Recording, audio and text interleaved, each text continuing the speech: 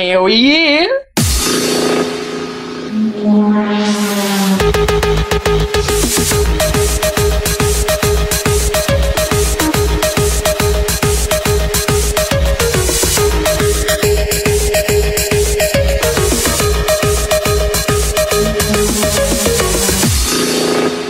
I'm here with Bryan Atticus of A Drowning Angel. How you doing today, Bryan?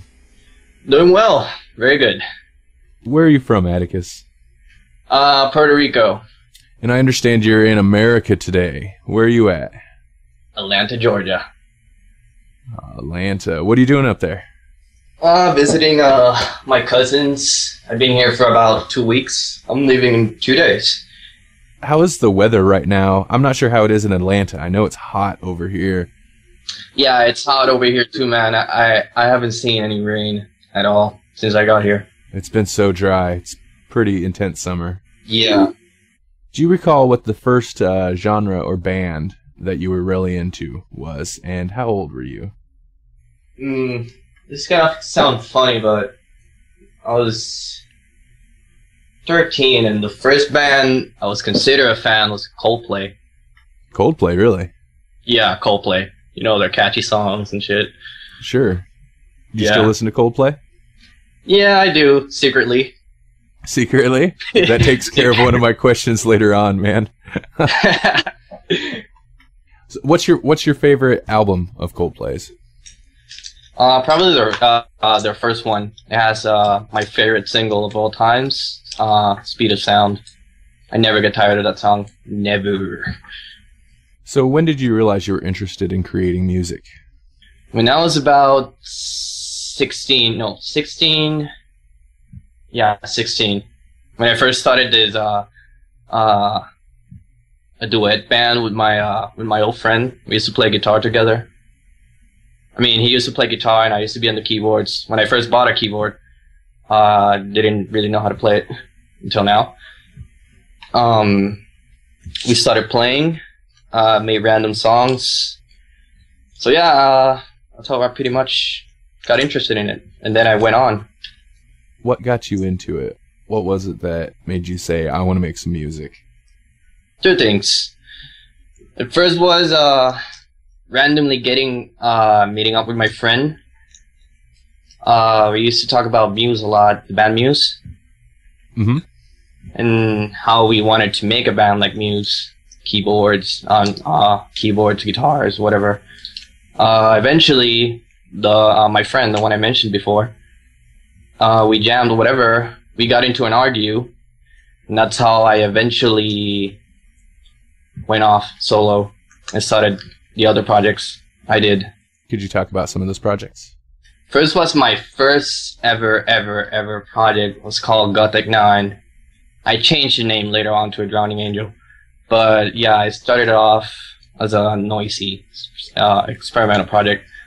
It reminds me of Drazen's music a lot. Kind of a ambient noise. Ambient yeah, I thing? used to make I used to make music like that. But eventually, what got me into making electronic music, weird electronic music, was 9 Inch Nails. When I used to download their multi-tracks via nin.com. That's what pretty much got me into wanting to make electronic music. You know, mixing stuff. Mm-hmm. I always thought it was so cool that he released all those multi-tracks for us to play with. Yeah, man. I mean, who does that? Exactly. You know, give credit to fans to remix songs. It's unique, you know? You're currently in A Drowning Angel. How did you come up with that name? I have a feeling it's more Reznor inspired. Yeah, Reznor written all over it. Yeah, I took the name from How to Destroy Angels single, A Drowning, and mixed it out with Angel. I wanted the name to reflect the music. You know, I didn't want a cheesy name. I think it's an excellent name, and it doesn't feel like it feels like your own. You know, like you took it from A Drowning or from How to Destroy Angels, but it doesn't feel like a ripped off name or anything. No, I mean, I do take a lot of influences, and I do listen to their EP a lot. But yeah, Sounds not, nothing like it. When are we going to get more How to Destroy Angels? Man. That's not really... I know that's not a question you can answer. Maybe I'm interviewing the wrong person for that information. Do you think we could get Trent Reznor on the line so he can ask the question? That would be too cool. I don't know if I could handle it.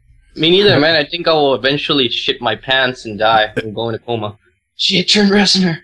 So, how would you describe the music of A Drowning Angel to someone who has never heard it before?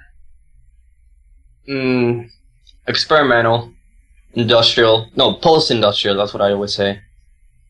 I go like, hey, here's my post-industrial band, experimental.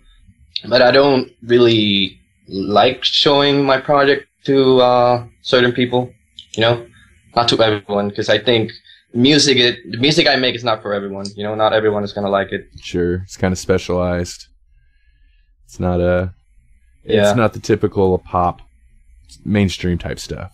Yeah, and it's not either your typical industrial band, put your sound here band, Yeah. I try to stay away from the industrial music. The real industrial music. With the black metal vocals and, harsh synths. Yeah, your music tends to be, it's definitely in the post-industrial pulse, but it doesn't have, it's got melody. Yeah. The reason that happened, you remember 2 years ago when the first release came out? Uh-huh.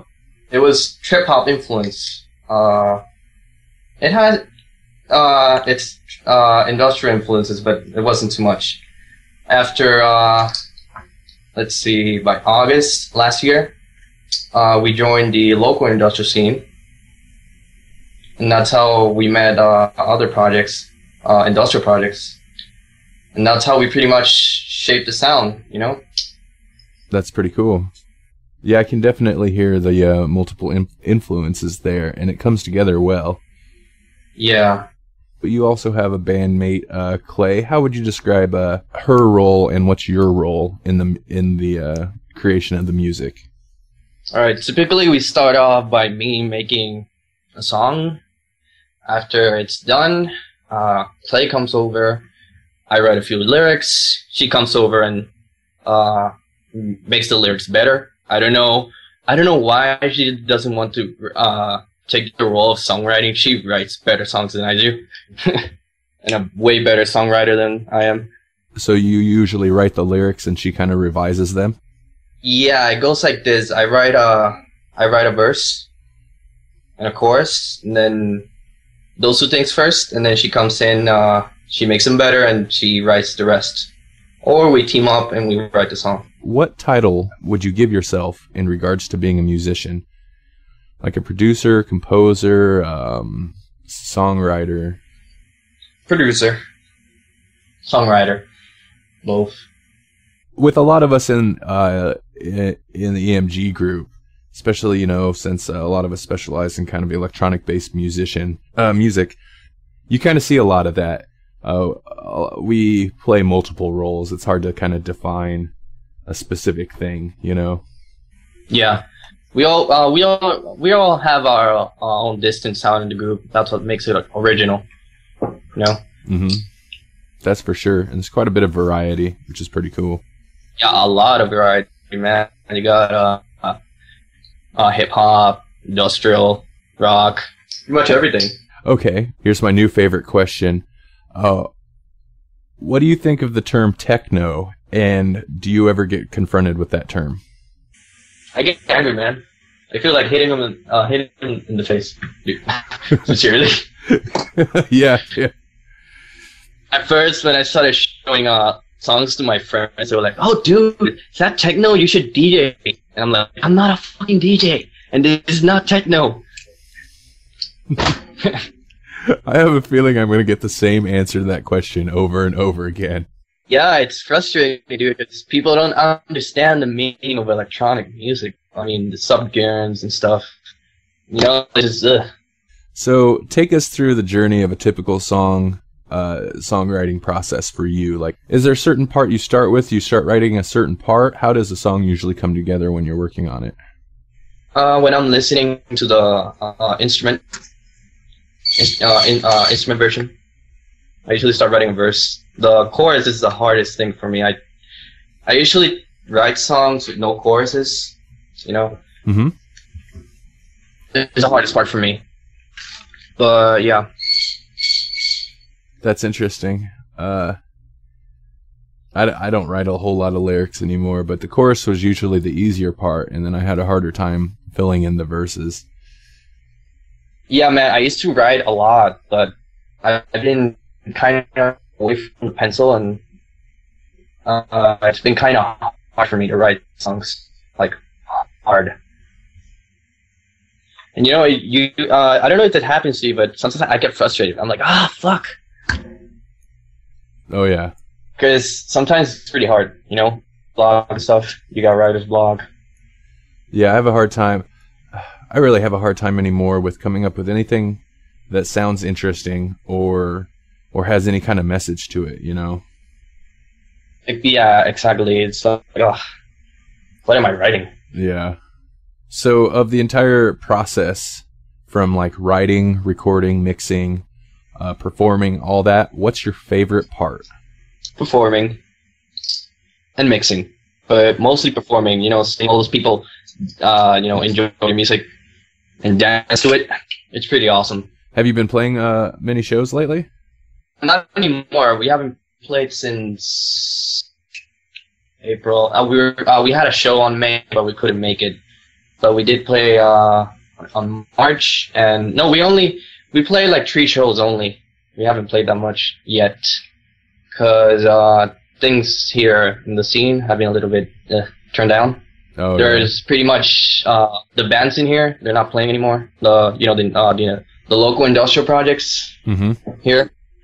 They're not that much into playing live anymore. You know, it's pretty hard to play live with our music.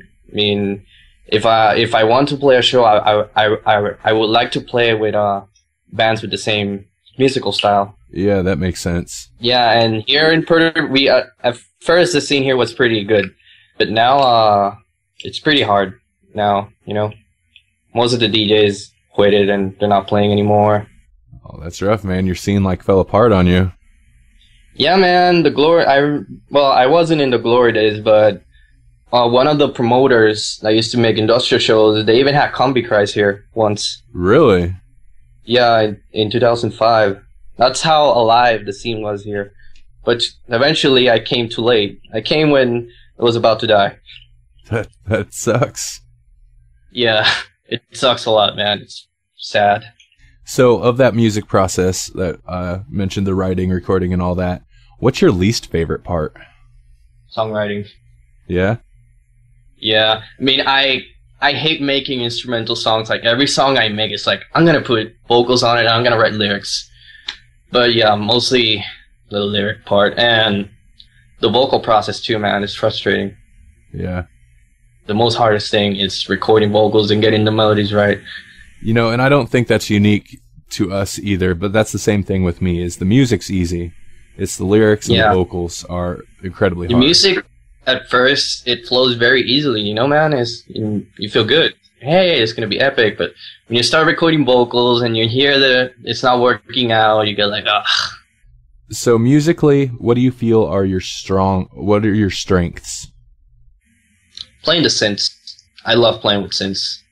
And what are you less confident at? What do you think is your weakness? My weakness, singing. Yeah? Yeah. I gotta say, man, I think you did a pretty good job on Vampires. You think? It fits the style of the song. I mean, I guess if you had to, like, sing some light melody stuff or something, maybe it wouldn't have worked so well, but the tone... You fucked. Yeah. Yeah. The tone fit the song, I thought. Yeah, I've been kind of wimpy with that song, but yeah, I've been getting a lot, and it has helped. When October rolls around, I want to do a Halloween show, and I totally want to play Vampires on that episode. Really? Or Vampire, yeah. Oh, nice. Yeah. Vampire. I love Halloween. I'm excited for Halloween. Yeah, Halloween's epic. Yeah. You know, I wrote that song Vampire. I wrote it when I was probably in ninth grade or something. I wrote the verse. I mean, I wrote the chorus. Vampire, my dirty, dirty. Really? And eventually I found the notebook, the old notebook. I used to write a lot of lyrics, and I said, "Hey, sounds good. Let me try it out." And eventually, it became the song. It came back to life 4 years later.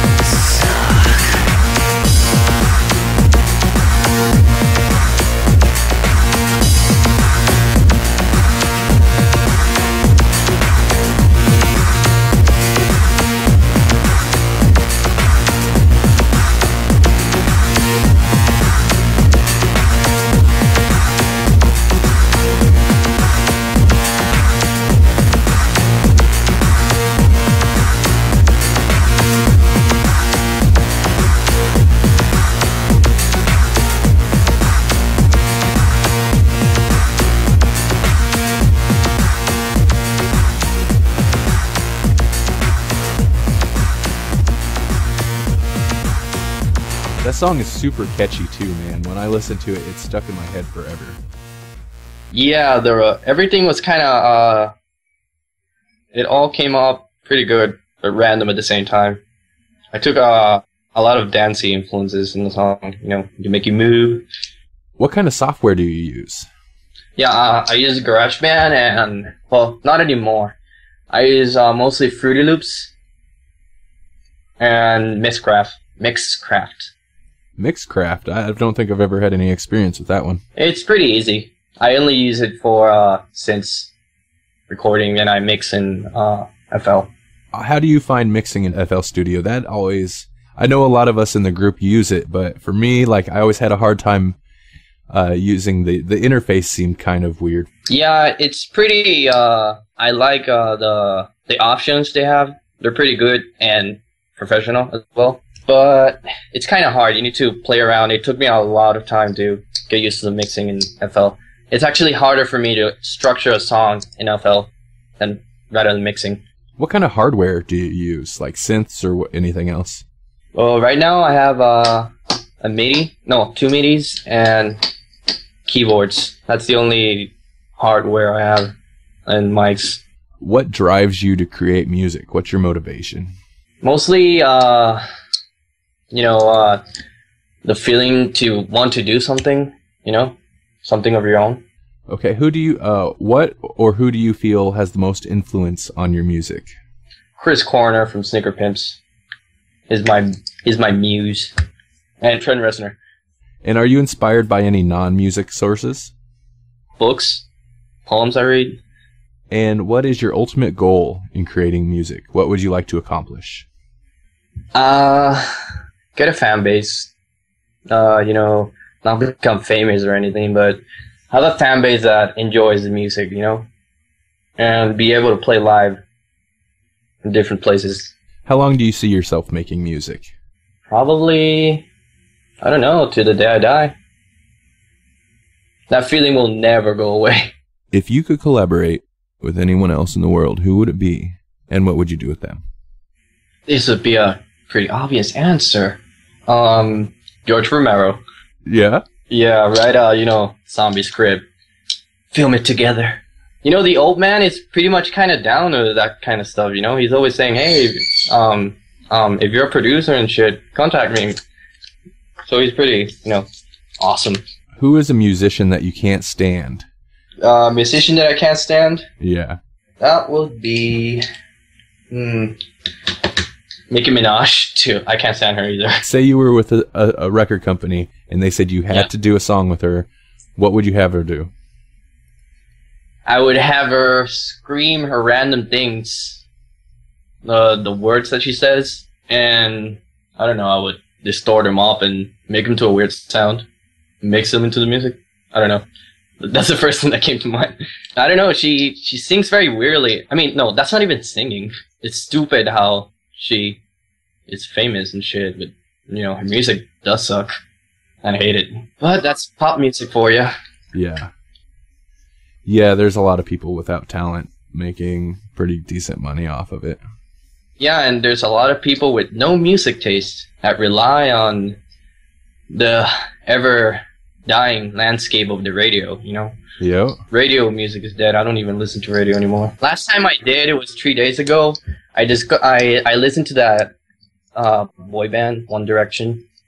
God, how can people like music like that? Compared to the 90s, the good music from the 90s. Yeah, I think about that sometimes. The other day I was thinking about 9 Inch Nails, and given the way that most mainstream music goes, it blows my mind that 9 Inch Nails was as big as they were in the 90s. Yeah, man, 9 Inch Nails went to the pop culture. Mm-hmm. It's pretty amazing. The Downward Spiral is got to be one of the most on-friendly albums as far as mainstream music goes. Man. I totally agree. And it made a hit. He made a hit with that album. Mm-hmm. But I think probably what's happening now, it's because the big guys, producers, the people that control the music media, they're concentrated on bad music. It's not like the 90s that they discovered grunge and alternative music, and it was all over the radio. the same thing is happening now. They discovered a certain new genre of music, but this time it sucks. Everything's so manufactured now too. Anything on the radio, that is. Yeah, and it's so pretty much everything sounds the same. Mm-hmm. Yeah, and it has no soul to the music, you know? Yeah. And what about, hey, MTV died. That's pretty sad, you know? Oh yeah, MTV died a while ago, and MTV used to be the big thing, you know? Now those bands that used to be in MTV just went underground to the net. Well, I think MTV, it's the same thing as like the music, the record companies, is they seen an ability to like manufacture all this content that they felt they were guaranteed to make so much money off of. And that's all they did. So anything worthwhile died in that process, you know? Yeah. VH1 used to have a good music programming too, but they eventually sold out to the real show industry, you know, reality shows. Yeah. Oh yeah, that took everything over. Yeah, it took everything over, and yeah. I think the music industry died when MTV died. Yeah, that's true. It's true. They used to have pretty good artists in there. I mean, of every kind. Now, pretty much what you see on MTV is pretty much Lady Gaga, Nicki Minaj, and fucking Jersey Shore. Yeah. Oh god. Yeah. I can't stand that show. How can people watch that, seriously? I don't understand it. And I'll talk to people and they're like, well, it's so terrible. That's what makes it good. But I'm like, no, it's just... No, it's just, I don't know. I mean, they actually get paid for arguing about stupid stuff, and God, I wish I had a life like that. Yeah, no shit. Life would be much easier if you would be on Jersey Shore, but yeah. Name a few of your favorite albums. You don't have to put too much thought into it. Just a couple albums that have been your favorite for a long time. For a long time? Antichrist Superstar by Marilyn Manson. The famous Pretty Hate Machine. That was the first album I got from Nine Inch Nails. And Bloodsport from Snicker Pimps. And Melancholy and the Infinite Sadness from the Smashing Pumpkins. Nice, man. That's some excellent taste in music, I must say. Yeah. The Nine Inch Nails and Antichrist Superstar by Marilyn Manson. That I listened to that all through high school, constantly. Man, I envy you, man. You were in that period. You were in that age. Yeah. The 90s. So this is kind of something I've been thinking about lately.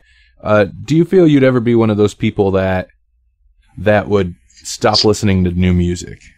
It seems like there's a lot of people that when they get older, they stop checking out new music and they just listen to the stuff from their time period.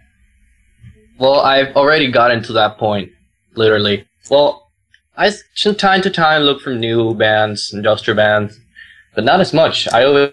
You go to my iTunes and you'll see the same library again and again. I don't listen to that, new music anymore, pretty much. Unless I discover it and I like it, but I don't actually look for it. Sit down, hey, I'm going to look for new music. But there is a lot of good music out there these days. Good modern music. The internet is awesome for being able to find new stuff. Yeah, man, you can find every single genre of music there is over the internet. I'm grateful for that. Me too. We were talking about radio a little bit ago. I never listen to the radio. It's only stuff I find off the internet. Yeah, imagine how you were in that decade where there was no, hey, I just listened to this song, I'm gonna download it over torrent. No, yeah, it was, we had to buy our music, or what we'd do is when I was younger, if it was a radio single that was good, yeah, you just wait till it came onto the radio and then you'd record it to cassette and listen to the cassette.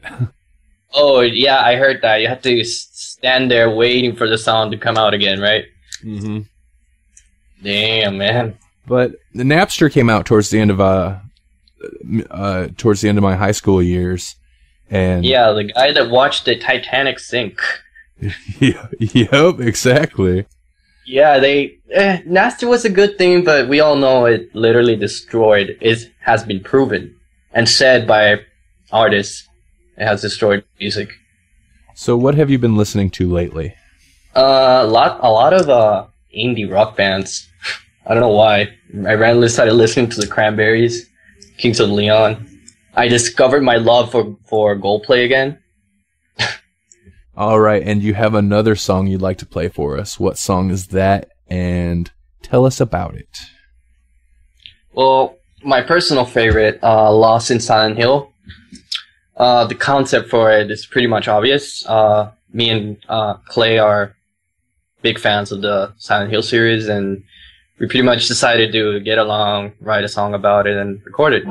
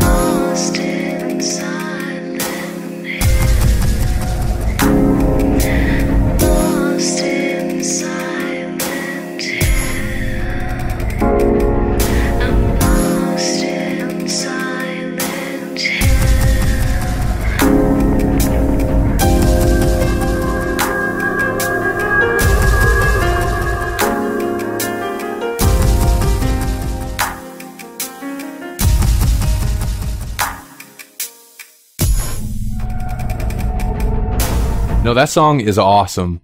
And one of my favorite things about it is you put the air raid siren in there from the game. Yeah, I took a lot of influences from the composer, Akira Yamaoka.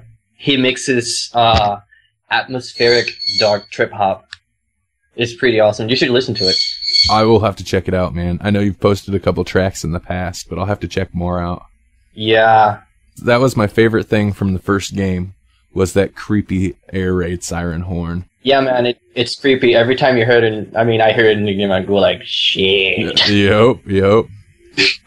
But Silent, I don't know if you're a big fan of the games, but Silent Hill 1 is a pretty good game. Yeah, I've only played the first one, and I really liked it, and I don't know why I haven't played the other ones, but it's one of my favorite, like, horror-themed video games ever. It's so creepy. Yeah, and for its time, it's pretty good. Yeah, oh yeah. And scary as well. And the game is still scary if you play it at 1 a.m. It's a psychological horror, man. It gets to you eventually. Outside of music, what else do you like to do? What else do I like to do? Well, go to college. One of my favorite things. I love going to college. How's that going? Where are you at in your progress? I'm at CCAT, College of Cinematography and Arts. Currently studying sound engineering, and it's all going pretty good. I love it. I've learned a lot of things from sound engineering, and it has totally helped me with my music and the way I make it. That's excellent. I was just about to ask you that when you mentioned the sound engineering. Yeah, you will learn a lot, and you won't be the same. Besides that, I organize shows for local bands. Yeah, that's pretty much it. It's pretty addictive making shows. Kind of fell in love with it. That's my new hobby besides music. So you mentioned the industrial scene kind of died out there. So what kind of bands are getting shows played there? It died because the scene literally started back in, from what the olders have told me, started back in 2002, I think. And those people got old, they grew up. And the people that were left, they were these guys that don't really enjoy industrial music. So eventually it died, and right now what runs around is the hardcore scene. So pretty much bands are getting shows in that. Gotcha. Do you enjoy the hardcore scene? Yeah, I don't listen to hardcore, but I really like supporting them because they're really down to what they're doing. Sure. I sure hate a few bands because some of them are, ugh. They think they're the best, and they think they're on a competition. Yeah. Yeah, that typical rivalry. Yeah. Bands have. For sure. But besides that, yeah, I'm pretty. I enjoy their music. What would you say is your geekiest interest, like out of TV shows, movies, and stuff? What do you turn into a fanboy over? What did it turn into a fanboy over? Zombies and synthesizers. It's a pretty good combination. Yeah, I am literally obsessed with synths. I could look at pictures of synths all day. Now, the synthesizers you use in your music, do you do a lot of software synths, VSTs and stuff, or do you do, is there also like a lot of hardware synth stuff you use? Not really. I pretty much use virtual. I don't really have synth software. I only have keyboards and MIDIs, but no real synths yet. So what is next for you, music-wise? Do you have any upcoming albums or shows? We're gonna play, I think in October, we have 2 shows booked. And for the music, we already started writing for our full album. Nice, I'm excited for that. Yeah, it should take me a long time to make it, but yeah. That's alright. It'll eventually come. It'll be worth it. It'll be worth it. We waited for 2 years for your Fake and Plastic EP. We'll wait. Oh yeah. We'll wait for the next album, man.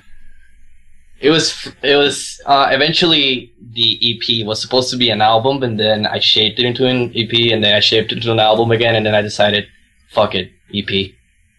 Sure. Well, sometimes that's better than just like trying to force some filler. Yeah, but a lot of things happened before I released it, pretty much the reason it took me a lot of time was because my first singer, the first A Drowning Angel singer, wasn't pretty much down into the project, and it was pretty hard to get together and record. We pretty much didn't practice a lot. Yeah, I recall seeing some of your frustration with how that would go sometimes. Tell me about it, man. But eventually, when Clay joined, it all turned way better. The music got better. Everything got better. The process got better. You're definitely another case that it's been very interesting watching your music progress, because you'll post like earlier versions of songs and stuff like that. It's pretty cool to think about when we first started EMG, and even before that, when I first started talking to you, the stuff you were doing as opposed to the stuff now. Like, yeah, the progression of sound is pretty impressive. Yeah, mostly it all has to do with me playing live and with Clay joining the project. If those things wouldn't happen, that sound, I wouldn't, how do I say this? I wouldn't be able to achieve that sound if those two things didn't happen. She has a very nice voice too, and it complements the music very well. Yeah, I was very lucky to meet her and got into the project. She was in another band, but now she's working full time with us, playing with A Drowning. Really? Yeah, she comes from a metal alternative band, I think. Yeah, it's called Backseat Driver. Nothing like A Drowning. Yeah. So, where can people find your music and other A Drowning Angel stuff? Like, what are your websites? Well, I actually have a website, but I'm still editing it. Not fully completed with that, but you can find me, our music at Bandcamp and our Facebook. But we mostly have our music on Bandcamp. All right, thank you, Bryan, for talking with us today. I definitely appreciate it, and we hope to have you on again. Yeah, thank you. It was fun experience. Hope to be here again.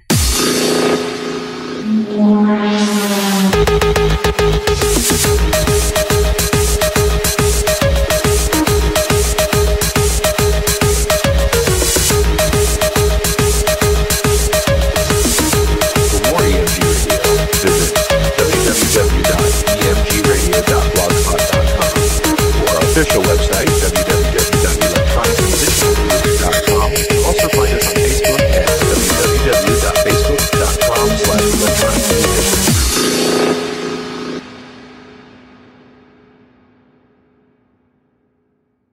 Thank you, Bryan, for sitting with Thank you, Bryan. This is the rest of the interview.